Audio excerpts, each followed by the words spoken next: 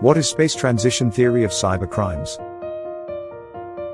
Space transition theory was developed in 2008 by internationally renowned criminologist Professor Jaishankar.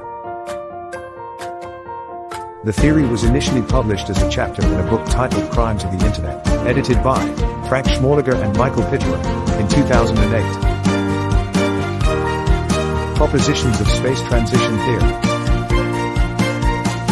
1. Persons with repressed criminal behavior in the physical space have a propensity to commit crime in cyberspace, which otherwise they would not commit in physical space due to their status and position. 2. Identity flexibility, dissociative anonymity and lack of deterrence factor in the cyberspace provides the offenders the choice to commit cybercrime. 3. Criminal behavior of offenders in cyberspace is likely to be imported to physical space which, in physical space may be exported to cyberspace as well. 4.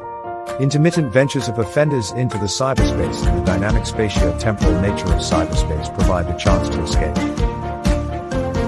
5. A. Strangers are likely to unite together in cyberspace to commit crime in the physical space. B.